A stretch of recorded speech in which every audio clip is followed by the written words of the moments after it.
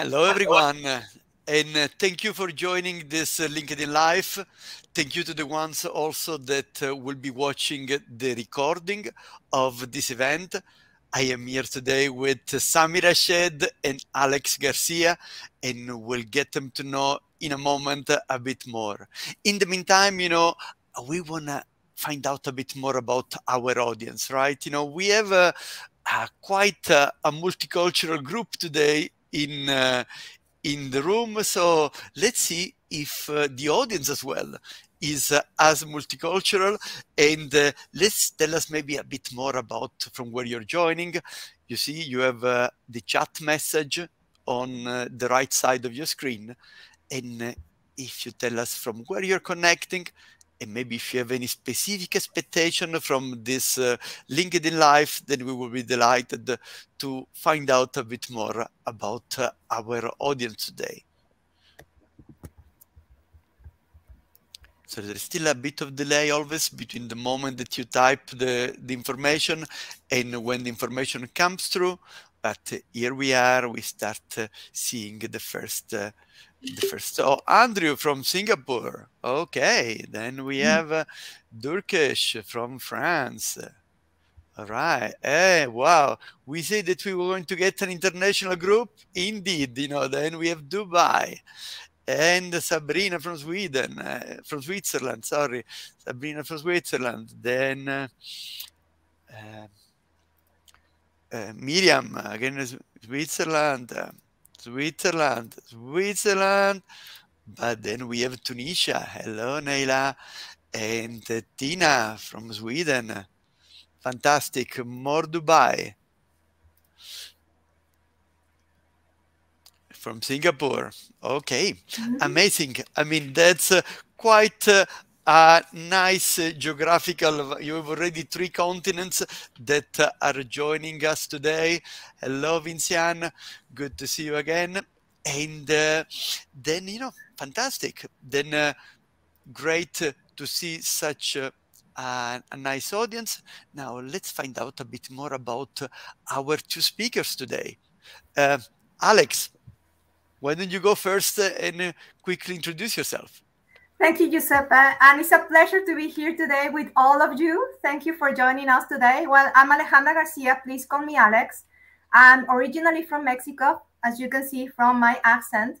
And I have 5 years living in Basel, where I'm the Global VP of Procurement for DSM. DSM is a company specialized in nutrition, pharma, etc. And I'm responsible for the procurement operations within the organization. I have done my career mostly on FMCGs in every continent.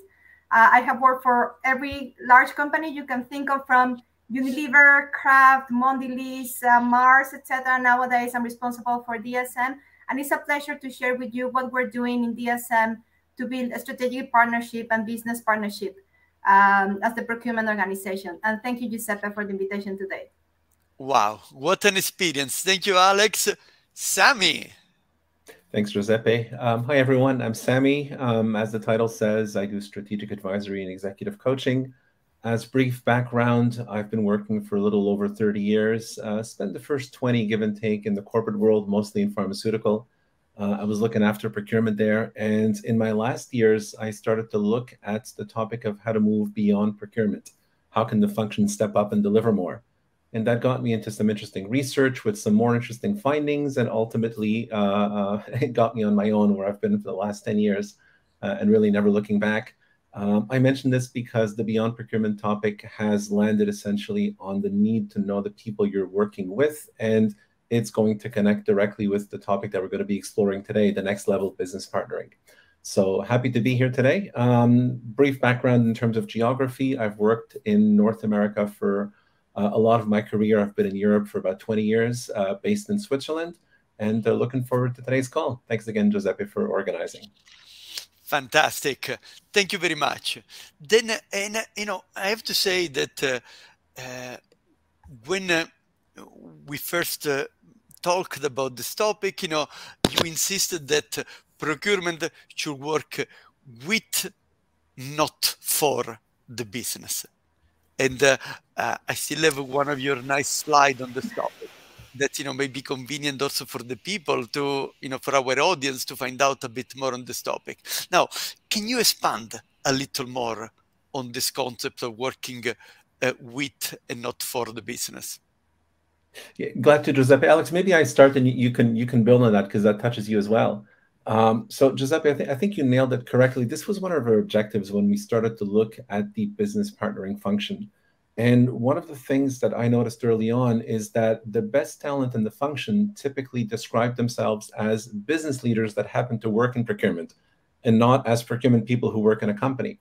And Alex was certainly one of those. This is usually part of your introductions as well. So that resonated, and that's the right mindset. And if you look at those that succeed, they tend to work with their stakeholders to deliver a great outcomes to customers. They don't work for their internal stakeholders to deliver a high service level. And understanding that if you're in a support function, you can either be aligned to the business or you can be a service provider. In my humble opinion, there's more value to be derived by working with them to get more in terms of addressing the changing customer needs. So it resonated well and it kind of caught on. And what we tried to do with the slide that you're showing is actually defining a little bit more in contrast what it is and what it's not. So we spent some time to identify what does the working for the business stand for. It's customer focused, it's measuring the output, it's aligning our strategy, and it's providing value to our partners, and not what's on the right side, which tends to be more internal process focused. You have a hammer and every problem is a nail, right? And in terms of the partnering mindset, well, you're working with, you're involved early on, you're perceived as equals, you each have a role to play, and those roles are complementary in terms of the objectives that you're delivering on. Right? As opposed to coming in late, doing it quickly, processing requisitions, I'm talking historically here, and being a distinct function that is parallel to the business. So that essentially captures some of the thoughts that went into be, and this became our checklist to measure if we're on track to achieving it or not. Amazing. Alex, anything you wanted to add on this one? Or I think that's pretty much aligned with Sammy's points. Yeah, Giuseppe, it's very much aligned to what Sammy just explained, right? I mean, many organizations, we see this move to become more customer-centric. And in this case, you need to understand what your customer wants, how the business creates value, what is valuable, what are these customers willing to pay for, right? And one way, the easy way, is to go and to connect with those customers and consumers, but also your internal stakeholders become those proxies to those customers and consumers. So to become really a customer-centric procurement organization, you need to understand deeply what are their pain points, their challenges, their objectives, what is their hell and what is their heaven, and then how procurement can contribute to moving from that hell to that heaven, right? And this is not an SLA. This is not a service provider. This really requires a strong partnership with the business, a deep level of understanding of the function, but also of the person in specific roles, right? That marketeer, that CFO, that chiefs operations, etc. You need to understand their space and their context. And the only way to do that is to become a true business partner. Just as an SLA, an outsource provider, etc., you will hardly get there. So this is why also together with Sammy, we have worked in putting together a business partnering plan so we can equip our teams with the right mindset and tools and emotional intelligence to do this, to keep evolving our procurement function within the organization. Fantastic. Thank you. I know that Sammy briefly mentioned in his introduction, but maybe help me understand a bit, our audience understand a bit more. How did you get involved in procurement business partnering? Maybe Alex, I'll take it again, and I'll build on your answer actually, because you pretty much nailed it with the definition of value. I mentioned at the beginning we wanted to look at beyond procurement. So we've got a solid function that's got a lot of attributes. It's well connected, qualified people managing a huge scope. What do you do with this? And essentially, it's brokering between what the customers need and what suppliers can provide, right? So it's that connector role that we want to optimize. And we wanted to understand, okay, well, we'd like to deliver more value, but what is value? And essentially, it's anything that is required. So we kind of went back to the drawing board a little bit, and we applied some of the lean concepts, but things like the voice of customer, things like the Kano model. Simply put, how can you delight people beyond their expectation, right? So you can do more than what is expected. And what came out of this is that, and if you look at the models and if people have experience with this, if you ask people what they want, they will give you the obvious, easy answer that will not actually reveal anything. So that will only lead to some kind of small tactical improvements. But if you observe them, and if you put things together that may not be so obvious, you can actually come up with some interesting insights. And that for me was the angle of business partnering. If you're a procurement service provider who works with stakeholders to deliver on their needs, you're asking them what they want, you ship it, you do it well, you do it faster, you save some money, you move on to the next one. But if you're a business partner, you're sitting in with them, you're listening, you're absorbing the insights, you're getting things that may not be relevant for the immediate needs, but you're still connecting those afterwards. And you're coming up with new ideas. You're also bringing things in that may not be directly involved with your role. So when you're moving on to a business partner, you're really wearing two hats in parallel, the business leader and the procurement leader, and you sort of alternate between them. But it's not purely a procurement role where you're doing the things that are in your job description. And that's the foundation of how we got involved to say, let's legitimize and let's create a process for people that aspire to reach that level, that they have the tools and a process to follow to get there. And that became the program, essentially. Mm-hmm. Okay, by the way, there is one topic that maybe probably one of the questions that the people in our audience are asking themselves. I mean, is this business partner role on top of the job that you have as a category manager, for instance? I mean, how do you tend to organize the role of business partnering in the traditional procurement organizations? And Sammy, if I may, I want to jump in the pool, right, and start this party. I mean, I think for procurement, we need to have the right mindset, but not everybody needs to be that business partner that will sit in every meeting with the business, right? But people need to come with the right mindset to the conversation and also to be able to connect with suppliers.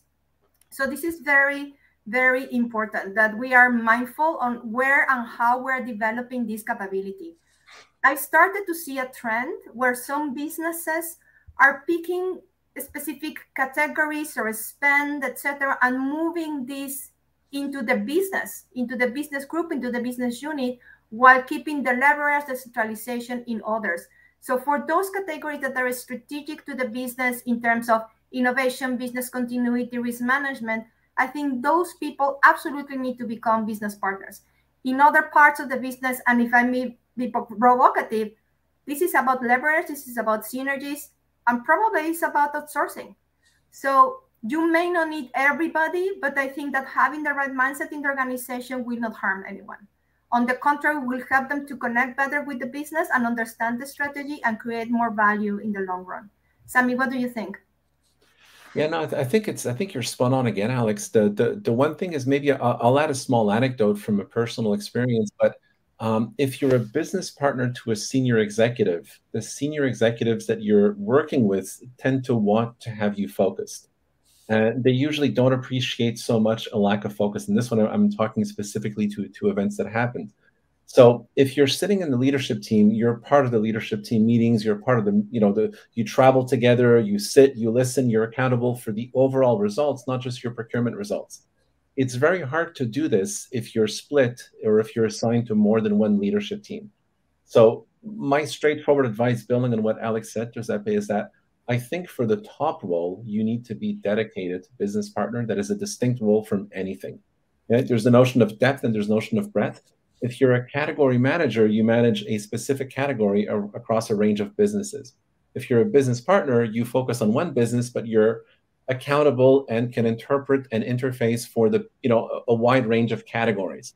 So to become that interface, it's not a matter of, I'll do it half the time and the other half I'll do something else. It's honestly one big hat that you have to wear tight. And without this, you will not be accepted as such. You can call yourself, but I believe if you're not dedicated at the leadership level, you're still a service provider who's sitting in occasionally on leadership team meetings. Okay, perfect. Now, there is a first question.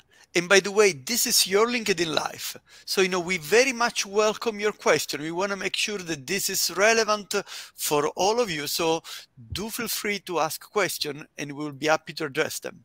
So let's start with Rui's question. I think you've highlighted the strategy alignment as a strong anchor. Often procurement works with suppliers for many years, and it's very value for money driven versus value for stakeholders. Work is lean, due diligence is done, is often recurring supply of business demand with a preselected pool of supplier. Procurement function is often one of the very difficult ones to bring change. Okay, it's more of a comment than a question. And I don't know if you want to comment on... yeah, I'll take a step, Giuseppe, if you allow me, because it has the foundation of a question, actually, or not challenging, but at least building on this. So there's customer needs and there's supplier offering, right? And we're kind of going through the flow and drawing from that pool of suppliers, their offering that could be useful to our stakeholders and our customers. In my opinion, and the way the process is designed, it actually starts with the customer needs and it starts with the business strategy. I'll try to be specific here. If procurement is going to work with stakeholders, it needs to have an understanding of the business strategy that is equally as good as the stakeholders do. So what does the business actually want and what does it need to get there? And that usually breaks it down into a couple of elements that every company has. There's a growth target, there's a cost management target, there's a sustainability target, digital, whatever else, innovation. Now, for each of those, there's a stated need and there's probably some unmet needs behind them. That's the sweet spot. That's the part that we're going in and trying to uncover what those are and understanding how procurement can contribute to those stated needs by working with the stakeholders, but also how we go to our suppliers and identify those unmet needs and then ask them to provide thoughts, ideas, whatever can come out of them to try to help us address them, right? So bottom line, it's, try to identify an unmet need or a problem that either the business or stakeholders have, and then go to that with your suppliers to bring in solutions. That's how you will get the initial traction and acceptance. Mm. All right. Thank you. Now, let's continue to help our audience understand more on how to do this in practice. I mean, what do you see as the key steps to put in place an effective procurement business partnering program? May I, Sammy? Go ahead, Alex. So, as Sammy just described now, you need to understand the business strategy. Who's that customer? How value is created? Who's creating this value? Who's paying for that? Where value is created? All of this. What are the unmet needs of the business? And in many cases, you have different business units, you have regions, you have different trends playing at the same time. So you really need to understand that space. The second component will be connect and understand your stakeholders. As I said, what are the pain points? Where is their hell? What's their heaven? How you can contribute. And my invitation really is don't sell any procurement stuff. Just go, ask questions, listen, understand, be really curious. And this is where you need to be, use your best active listening, coaching skills, connecting, engagement, networking, etc. And the third one, big component is you need to have the right team in place. You need to have the right profiles with you in your organization in the right seat, and you need to boost team engagement. A team that is engaged will easily engage with customers, with suppliers, and with the stakeholders, and will bring this and build these bridges to connect with the business. A team that is disengaged will have several difficulties to reach out and to connect with the stakeholders. So you also need to have a highly engaged team, and there are different tactics for that. But for me, the way that we're doing this and the way it has worked is a strategy first, connect with the stakeholders and understand the space, and you need to have the right team in place. Mm-hmm. If I may, Alex, in order to make it happen in your organization, Did you go for an headcount increase? Did you just change the organization, reduce the number of people that were doing other kind of stuff to free up resources for the business partnering? Or what other kind of setup from a very practical point of view did you put in place to make it happen? Of course. So what we did, as I said, first we checked the strategy. What is needed? Where are we heading? Right? What is this upcoming future and what will be necessary from procurement standpoint to get there? Then we did an inventory, what we have in-house, either skills, capabilities, knowledge. For example, digital savviness is something we had to start to develop and start working on that, maybe sustainability skills, etc. And then who are the best fit to take the lead on this or to take the lead on that? And in some cases, we will have to adjust. In other cases, we have also a process of continuous improvement where we streamlined our processes, procedures, more automation, more going into digital solutions so we can free up resources to really focus on the business partnering. So my invitation would be assess what do you have and what will you need. There's no one fit all, but for me, the key component, as I said, and I'm sorry if I'm repetitive here, is you need to have the best talent on board. You need to put them in the right seat and make sure they're highly engaged, that they understand why they're doing, what they're doing, and how they're going to do it, and how we're going to interact and support the business. And they will become the ambassadors with the suppliers, right? To convey this message and what is needed for the organization. Fantastic. By the way, one of the things that is often a challenge, inside procurement organization is that, okay, you are appointed business partner and your counterpart is 3 levels above you in the company organization, right? Maybe you are an associate director, they are a senior vice president or whatever. So how can a junior procurement professional effectively influence executives that are much more senior in the organization? Yeah. Alex, should I take a step? Build on by all means. There's a let me take a step back, okay? If you're sitting in with someone who's more senior, and I think the right combination, the right level is usually 2 levels below. So typically a procurement leader will be sitting in a leadership team of the business that he's working with that is typically 2 levels higher in the organization. And the peer sitting there would be 1 level higher. And that's the right level, actually, from the function. But if someone, your question is if you're someone who's more junior, but that probably applies to beyond that. Sounds basic, but just listen. Listen first. There's for those that are familiar with Stephen Covey, the 7 Habits of highly successful people. There's habit number 5 that is essentially seek first to understand, then be understood. The worst you can do is coming into a stakeholder's office or meeting and, start opening up with your plan to help them. Listening is a big part. There's a saying, diagnose before you prescribe. So listen, and listen more. There's a way to listen passively. There's a way to listen actively. But the worst question you can ask anyone, especially if you're new into a business partner role, is how can procurement help you? That is the wrong question. The first question you should ask them, by all means, is what are your top focus? What are your priorities right now? And understanding where their mind is. The second question is probably something around what are your top 3 challenges and opportunities to understand, in addition to the priorities, what else they're working on, what else is on their radar. And then you've got an idea of where their mind is. Then you can reconcile this with your plan, your knowledge, your category spend analysis, whatever's going on, and try to target the direction of, okay, well, where can we collaborate, right? That's probably a better setup. And I can't insist enough on this. Once you've understood their needs, okay? Now, before you understand their needs, before you make it at that table, you probably have to demonstrate something else up front, which is an understanding of the company priorities that Alex was referring to, right? We've got the 5-year plan. We've got the annual targets. We are targeting 10% growth overall. We want a margin protection to improve the margins by 5 points. We want to become in the Dow Jones Sustainability Index top 20 this year. And we want to digitalize half of our operations. I'm being silly with those examples. But at least, it places that you've done your homework, you know where the company is going. And now how do I work with you to get you and us to where, the company needs us to go? And then the dialogue can actually start. And honestly, the level of positioning is not that meaningful. I think this applies for everyone. Okay, perfect, fantastic. We do have a question from our audience. Let's take Gabor's question.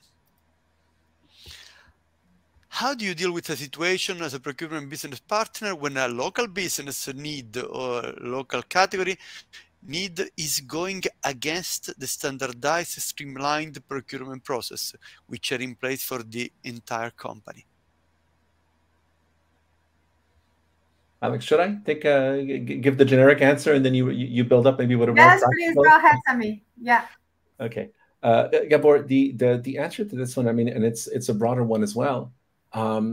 I think we're changing a lot overall, not just the function of the companies, but the environment, and that usually requires more flexibility. When you have flexibility, it's better to have principles than to have, you know, policies and procedures. So having some principles that you align inside the organization to know how to respond to this is actually very important. I'll give you one specific case that's from my own experience that addresses this one. One of my principles is that if there's a global deal that essentially offers better or equal advantages to what the current deals are locally, then we ask you to go along with them. If that global deal is detrimental or goes against what you're trying to do locally, please raise the flag and let us not make it negative before you proceed. Okay, so let us make you whole before we ask you to do something that is to your disadvantage.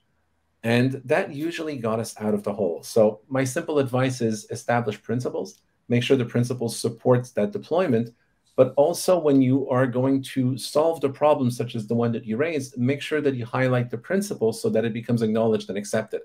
And then actually it gets you the credibility also with the stakeholders that you're working with.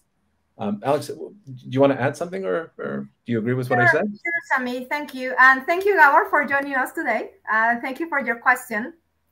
I could become really, really curious and try to understand why the standard process doesn't work in this context, right? And we just implemented a big system and in Brazil, and Brazil is completely out of the ball game in terms of taxes and regulation, etc. So yeah, indeed, sometimes we need to adjust what is standardized that may work for 95% of the setup for specific reasons in a country because regulation, taxes, legal, whatever, right? So my suggestion to you would be become really, really curious. What is going on here? Is there value created for that customer, or is just to please a process or a procedure? So where is, and in what context this modification could make sense before challenging, right? And trying to force something that might not be a good fit. That would be my invitation. This is what I would do.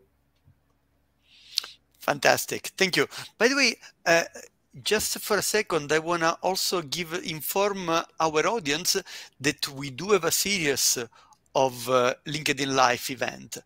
And the next one that you want probably already put on your calendar is about strategic negotiation with Oxford professor Owen Derbyshire.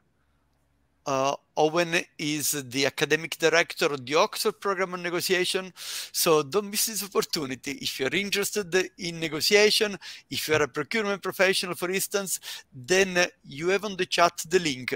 You can sign up right away so that you can benefit from some insight from Owen and myself around strategic negotiation. Owen and I will also be running a master on strategic negotiation on the 27th and 28th of June.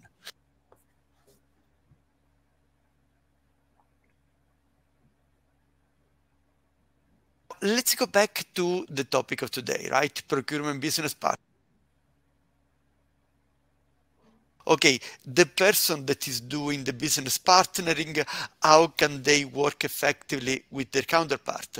But what advice would you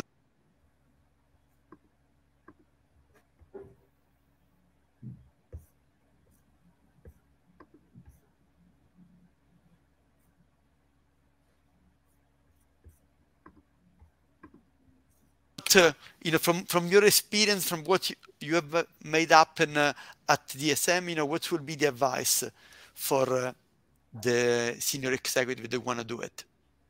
Yeah, thank you, Giuseppe. So seems very basic, but start with the business strategy. I cannot repeat enough times, start understanding the business strategy. Don't go and put together a plan that is not connected at all with the business expectations, the challenges, etc., just for the pleasure of doing procurement. So that for me would be the first step, and it's one of the most common pitfalls. The second one is really become close and develop your internal network with the stakeholders, but also externally. Understand what is the role of those suppliers, what the role of the company in the industry, what are the key trends, etc. So this would be the second one. And the third one, again, is make sure that you have the right team and invest heavily in building capabilities like emotional intelligence, active listening, maybe coaching and getting your leaders trained as a coaches, right? So they can really use these questions, open-ended questions. If you go to a senior and say, how many million or how many millions you want on savings, they will give you a number. But understand why they want these savings. What's the purpose of these savings? What's the impact in the P&L, right? What this means for them. So equip your team to be able to do that, and you need to monitor progress. And this is very, very important. And you will start seeing how the relationships, the projects, the initiative, the lighthouse processes that you may launch start moving faster in a better direction. There's more value created, and the team engagement also usually increases. Anything to add, Sammy?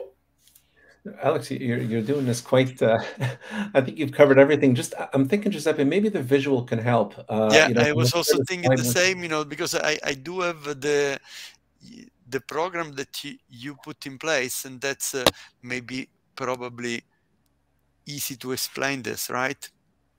I mean, I think so. It probably gives a reference to what Alex described in actually very nice details. But, we've got the three components, right? And this, by the way, is the overview of the capability building program. It's irrelevant, essentially, how it's developed. It's more of the content that is interesting. But the first one is around the strategy alignment. The second module is around the stakeholder engagement. The third is around the people. And if you look at the building blocks for each one of them, the sequence actually captures most of what was shared before. So the procurement team needs to have at least a basic understanding of the strategic planning fundamentals, because this is how companies operate. What's the 5-year strategy? What is it we want to get done? What's the operating plan to get there? What's the budget gaps that, that come out of it, right? And in terms of the quarterly sequence. Then out of that, we extract the imperatives. What are the priorities that the company has? And we finish with essentially what or how can procurement contribute to those established priorities, the example that I gave before. Once we have these business needs and the business strategy, then we can move on to the stakeholders. And to the stakeholders, we start by informing them, okay, here's my understanding of where the business needs are. But before we start talking, they usually have preset expectations of what procurement can do. And we usually have different aspirations of how we'd like to work with them. Go back to my point. If you ask them, what do you need from procurement? You will get the simple, predictable answer that you don't want to hear. So help elevate this discussion, right? So to do this, what we do is we do a whole stakeholder mapping and engagement plan, understand who essentially is inclined to support the procurement strategy that we've established before, and go to them early on in the process. And to do so, again, referring back to what Alex was mentioning, we will make sure that we've got a clear positioning and branding, both for the functions, but also for the individuals. You cannot come at this with the wrong, from the wrong angle with the wrong message. You will simply be rejected.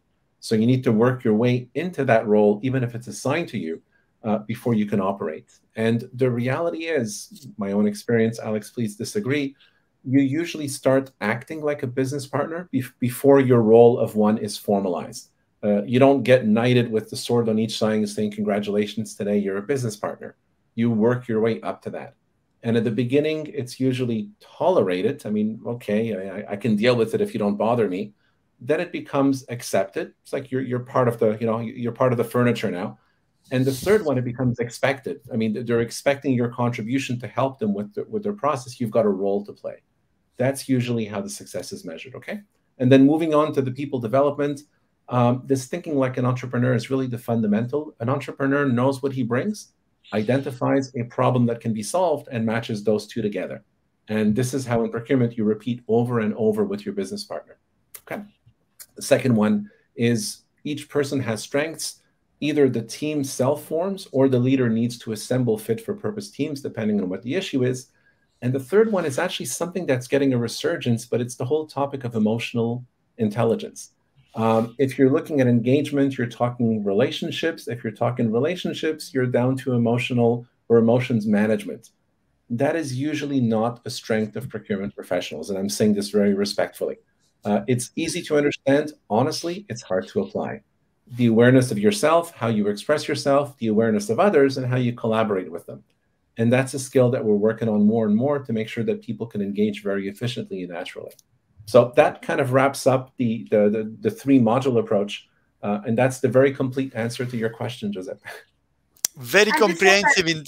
Yeah, sorry. Yeah, Alex, keep going. Let me add something, because Sammy, really at the end, but not because it's the least important, the emotional intelligence component. And we have seen in procurement and supply chain through this pandemic, lockdowns, uncertainty, everything, how when procurement has been successful in connecting with others is when we use our emotional intelligence, when we recognize our stakeholders are anxious, they don't know what's going on, they have a lot of pressure, etc. So when the way to connect with them has been through emotional intelligence. And this has proved that actually work, especially when people are under immense stress that we have lived these 3 years.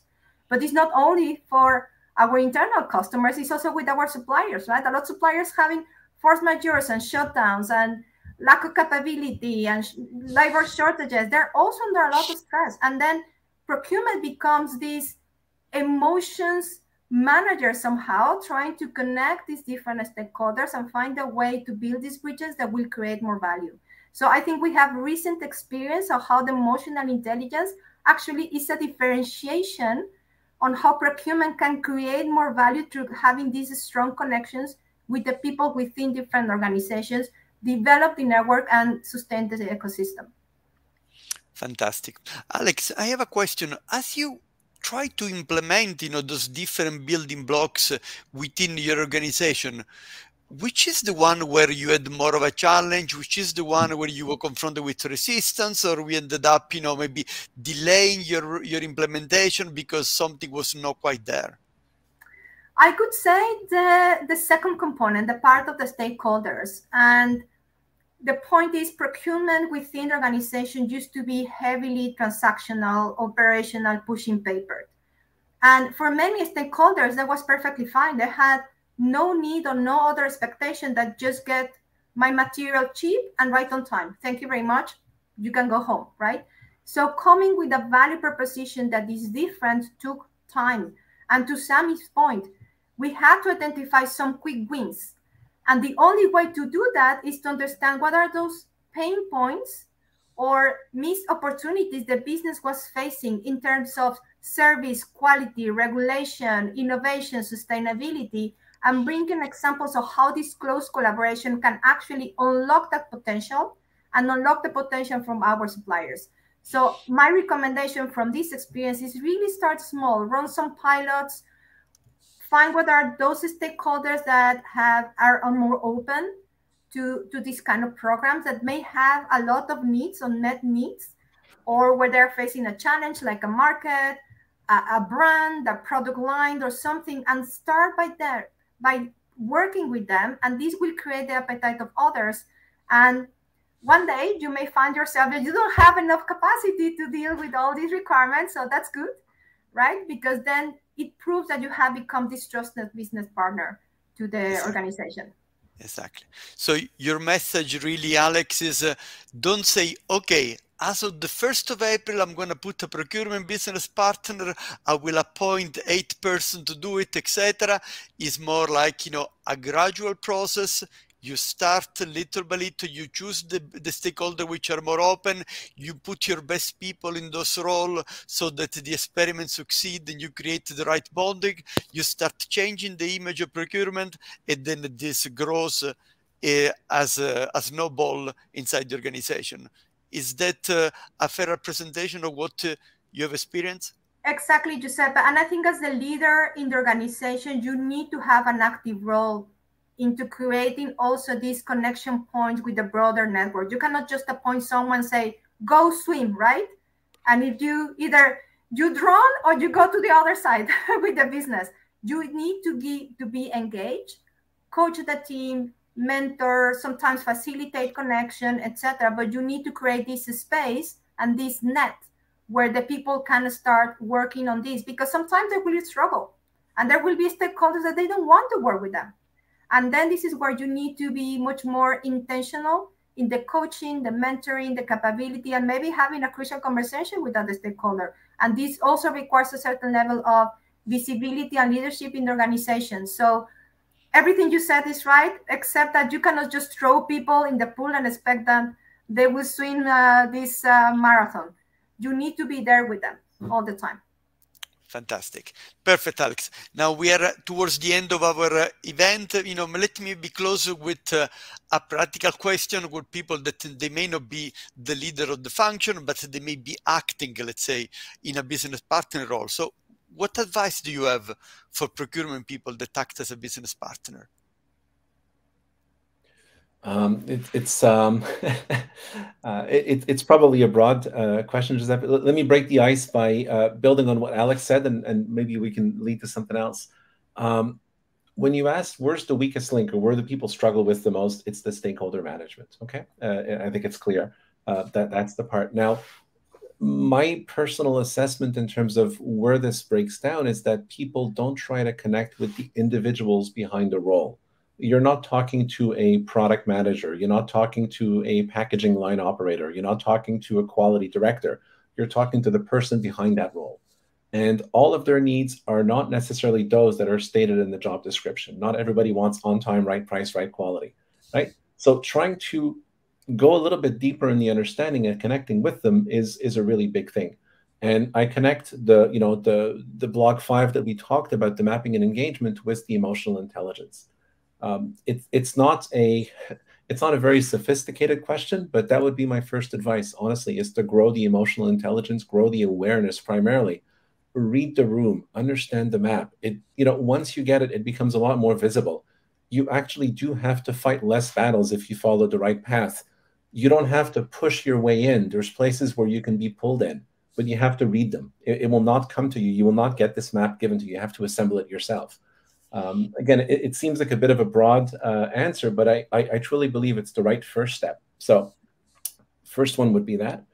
The second one is also building on what was said before. There's usually a chicken and egg question. What do you do first?